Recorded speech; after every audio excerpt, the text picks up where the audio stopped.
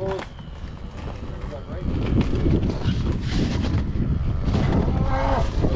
Right.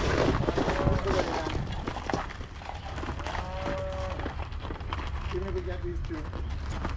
Come on, I'll tell you, wouldn't have expected him to be first. Come on, Johnny. Come on, let's go. Get on there.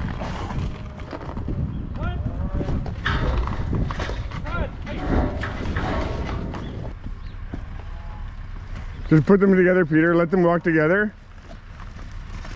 Well, there's no point doing more than one at a time right now.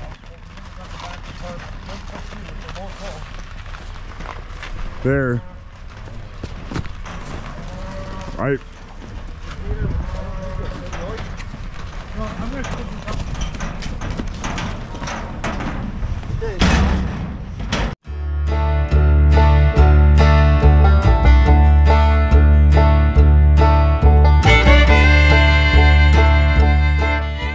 Well, today we got a few things on the go.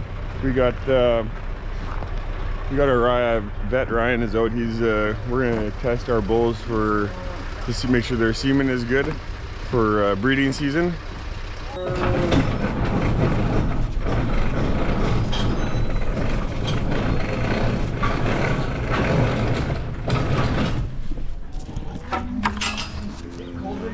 It is not warm, no. We do not have our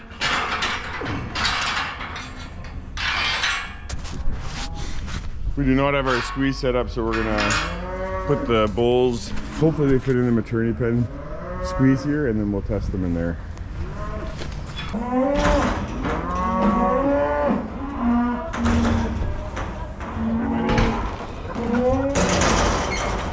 You got that door? Yeah, I'll grab it.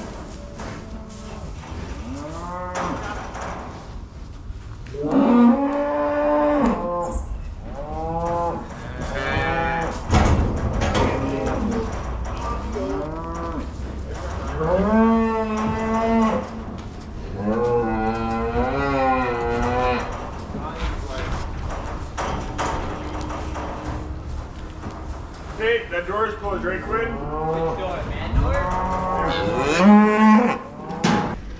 Alright, so here we got 4 of our bulls. We need to go grab one more. Darrow went to go grab Gateway, our 4-year-old. I think he's a 4-year-old Gateway. Yeah, it's gotta be something like that. 4-year-old Shorthorn bull. And then we got Cutter. This is our black Angus bull. And we throw Cutter on all of our heifers. That's our heifers get black Angus for easy calving and lots of vigor. And then that guy right there, that's Johnny. He's our other Shorthorn bull. And Titan, he's a full-blood Seminole bull. Morning, Ryan. How are you? Good. Come on, let's go. Get in, Quinn. Move in close here. Come on. Come on, let's go. Between me and that panel. Yep, let's go. Come on, let's go. Yep, yep. Come on, move in. Move in. Let's go. Come on. There we go. There we go. Come on. Come on, buddy. Here we go. Okay, so first one up. Johnny was really, really wild, so he came in. He is our.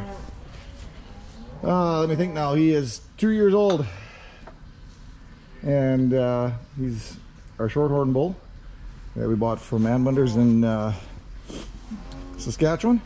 He's the first one up, and we'll see if we can make this all work. We're having to adjust the head gate because obviously the bulls have bigger heads than the cows. So yeah, Johnny. Well, it looks like a little Morton is here with they're giving us a tractor we can use. Our one tractor, our front planetary, went on it about a month and a half ago, and parts came from, or parts were supposed to be here from France, and they were supposed to be a week, but apparently they didn't clear customs in Germany. Not sure what's going on. Anyway, there's a bit of a we're having a bit of issues getting this one small part in, or one part in. I didn't say small, but the one part we're having a hard time getting in, and everything else is in except this one thing, and we're trying to figure out why there isn't this piece in North America. But anyway, that's COVID. COVID created a shortage of everything, so anyway, we needed a tractor with a grapple, so Little Morton's bringing they're giving us a 716 Fendt to use to get some of the jobs done that we need before it gets too mucky. So we get to try this sucker out.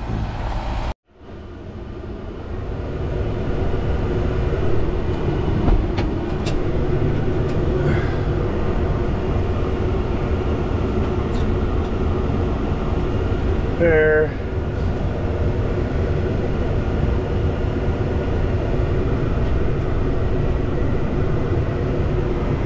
Wow, this is kind of nice.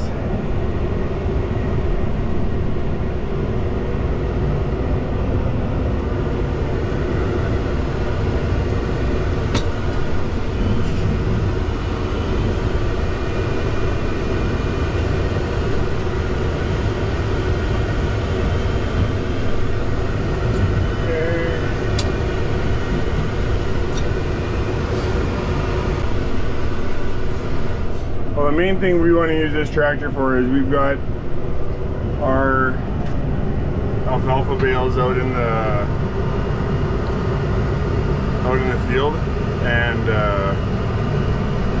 we want to get those alfalfa bales off before things get muddy, and we can't use our 7715 with that planetary gone. It has a grapple, and that's the one that we want to use. So we're kind of in a bit of a pickle. So AGCO's being good by getting us, AGCO, Little Morton, they're being good by letting us use this Fendt. Probably should just buy it. This tractor is, this is nice. This is very nice.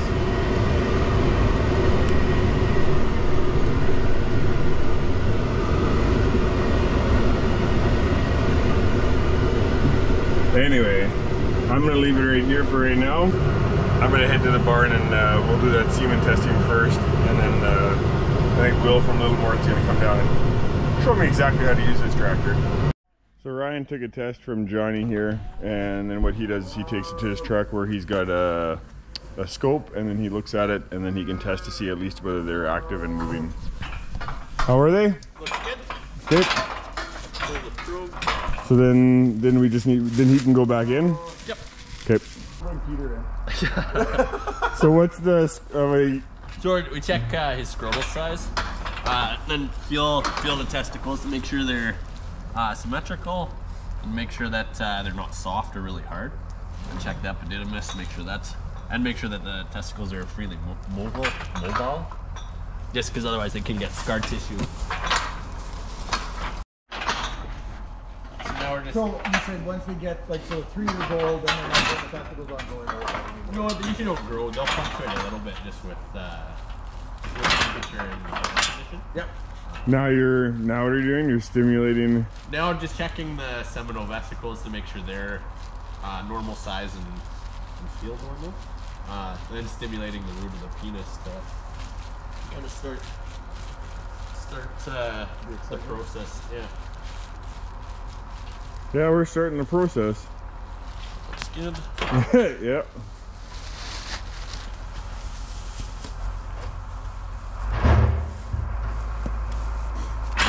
And then you pulsate that. Is that what you call it? Yep. So it's just a tiny electrical current that's just in a really sensitive spot there.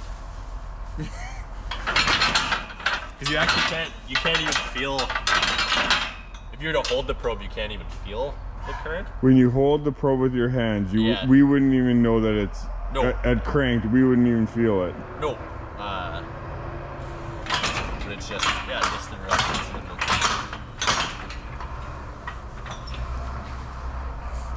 And then we check to make sure that they extend properly. There's no warts or hair rings or We had it once where the skin kind of was attached to the... Yeah, persistent frenulum. A what? Persistent frenulum. Okay. Yeah, it just the sheath is attached to the tip of the penis.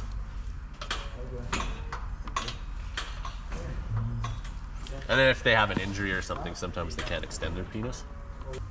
But he ended up testing really good. So.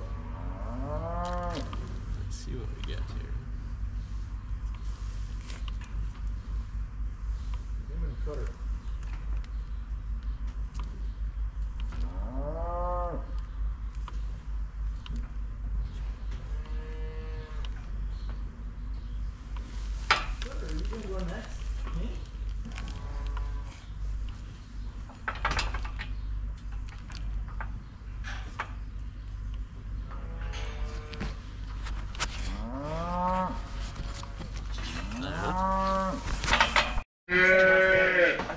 All right, this is our last bull to test of our mature bulls, and so far all those ones, the semen activity, they've been, semen's moved very well, so very lively. That doesn't mean that we know that it's good yet, but we know it's lively. And our full blood Titan. Okay, so the testing is all done. Everybody did good. We're gonna get the final results. Not maybe later on today, but probably more like tomorrow. So now we gotta load these guys up and take them back.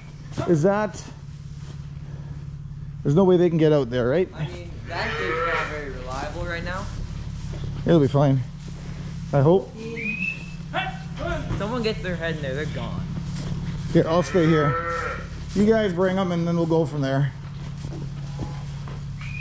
I'm guessing we're trying to put all 5 on, right? Yep. My guess is they want out of here. Let's go, boys. Don't go behind it. Up we go. Gateway wants on first this time. Come on, let's go. Push them a little bit, guys. Of course you would. Let's go, boys. 1. I really don't like this in there. Hey, Johnny, up you go. 3, 4, and Google, up you go. I love our wild bulls. Right, Peter? Aren't our bulls wild? Yeah, so wild that you can even ride. Okay, I got our one twin here off of 35G, their most recent twin that we had, and I had just noticed that she's been skinny and lots of energy, but just doesn't look full. And I thought, let's see if she drinks a bottle. I'm struggling to see that cow is going to have enough. The calves are lots of energy, and they both look, well, they're living, but I don't think they're gaining. So I decided I'd see whether this calf would take a bottle, and it's not going to drink the whole thing, but he's definitely getting full. So I'm thinking what we're going to do now is we're going to turn this one into a bottle baby, and then we're down to 13 cows left to calve. Hey bud, you want some more? Come. Come. Yeah, I think he's full now. But we have 13 cows left to calve. If we don't have a cow that loses, then we'll turn around and this will just be a bottle baby. So I think that's what we're gonna do. I think that's what will be best for the cow and the calves.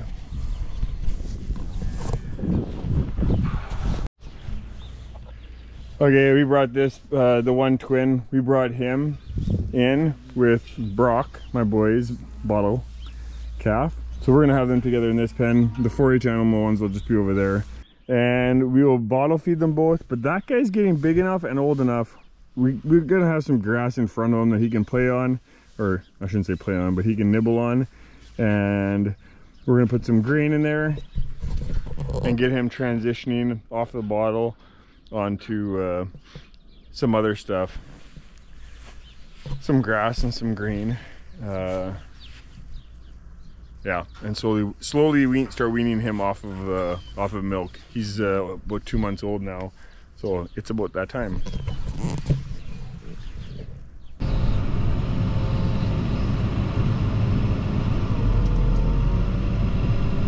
New tractor, it's hard to get used to something like this.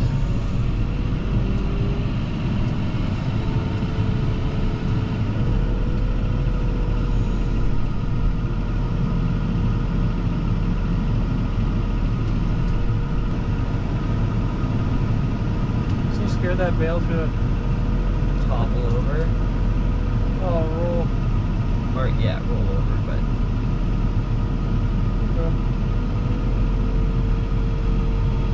There you go. So fancy.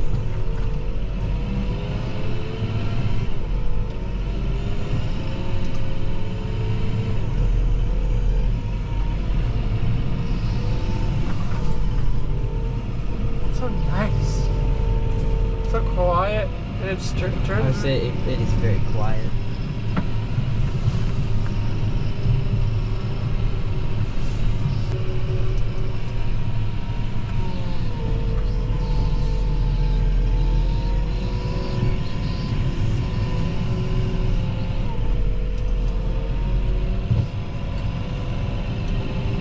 Look.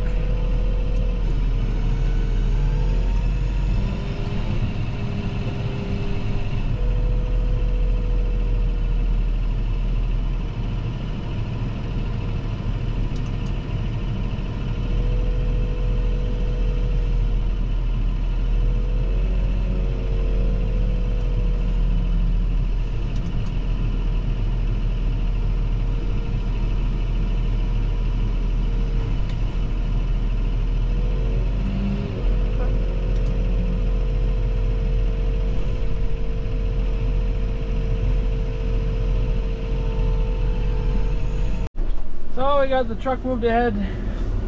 Gonna go grab some more. It's quite fancy here. We got it on foot pedal mode now. Yeah. How do you like it, Quinn? It's nice. It's alright. So we got our first load made. I think there's 28 bales on this trailer. If we made an extension, we could put more, probably 32, but managed to put a row on top and bottom. It's a little nerve-wracking when you have no hay rungs on the bottom, but it's alright. See how this goes.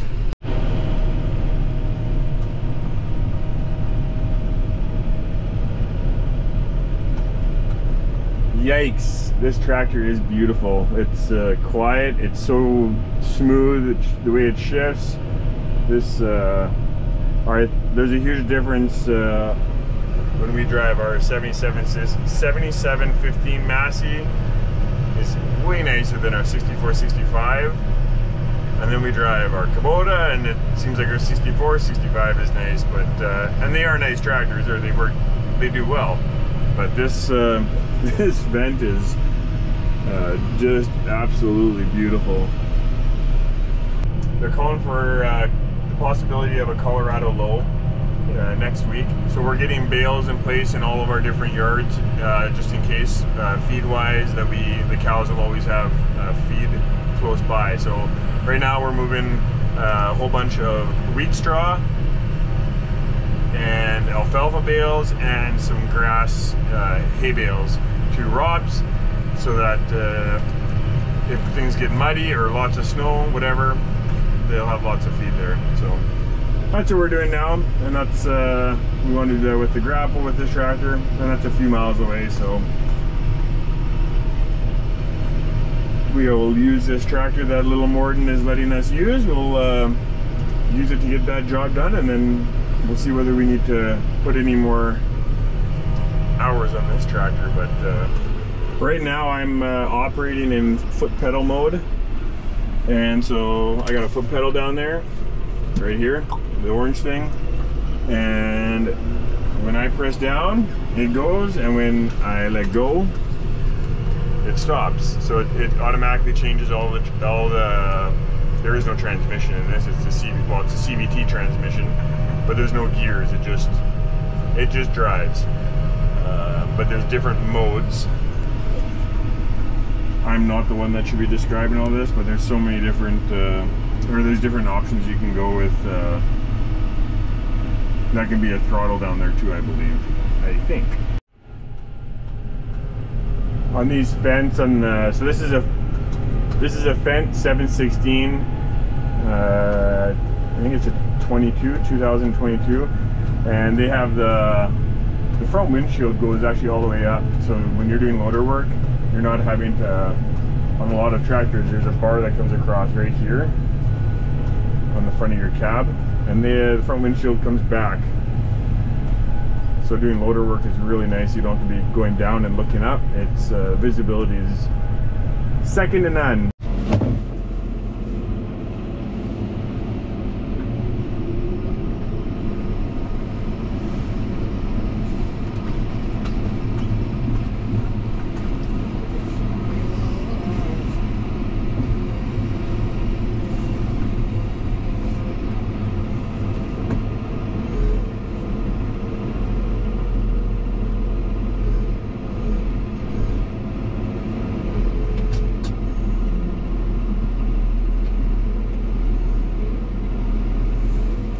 I don't know if you can see, but right now I don't have to go out and under and look up like this. This is my view right here, sitting back in my chair. So visibility is just, it's awesome.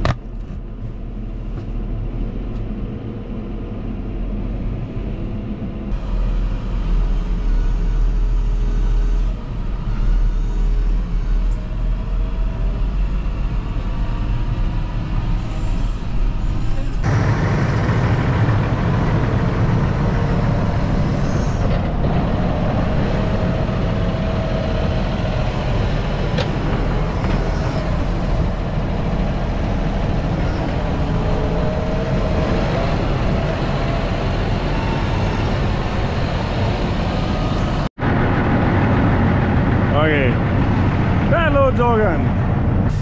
I'm letting Peter rip the Fendt back into my yard. He likes to. We're gonna let him get a crack at driving that tractor again. He likes to play with those electronics. That tractor's nice, like I said before, and thanks to little Morton for letting us use that tractor while we're waiting on some parts. And hopefully we can get those parts in for my tractor beginning of this week, but we will see. So, anyway, head her home, move some cows in the barn, see if anybody else is calved, and that's just about a day.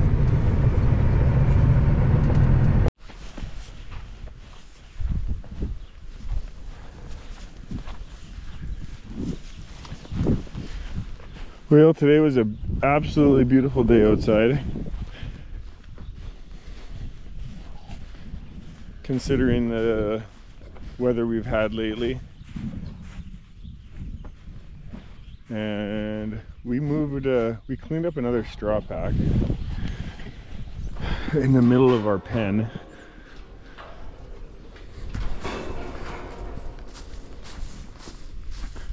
We tried to do it on frozen dirt this morning and it worked well. So we cleaned up, we had a big straw pack here, and that's where this oats feeder was originally. Just trying to get as much moisture out of our pens as possible.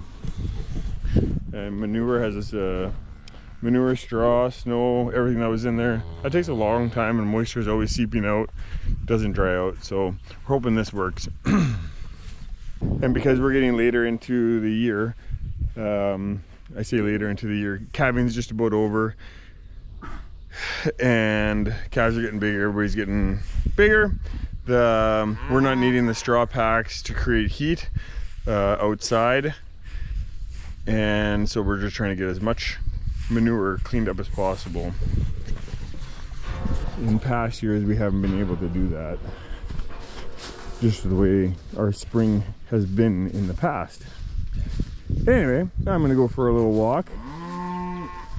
I think we got a fresh calf over here. As I walk back, But looks like we got man cow, 98F, we call her man cow. Looks like she had a bull calf. So she's a very friendly cow until she calves. Once she calves, she's nuts. So looks like she had it in a not so good area. This is a very muddy manure area, and we have lots of straw over there. Lots of fresh straw, but sometimes cows are going to do what they're going to do. They're going to go over to a wet puddle and or a muddy area, and they calve there. So just because you have fresh straw and a nice area for them to calve, it doesn't mean that they're going to use that area. But that calf is on, so in all honesty, we can process this calf tomorrow. As long as the calf gets on, that's the main thing. So right on, another calf born. We're down to 12 to calve. So that's a good day. That's a good thing, and yeah.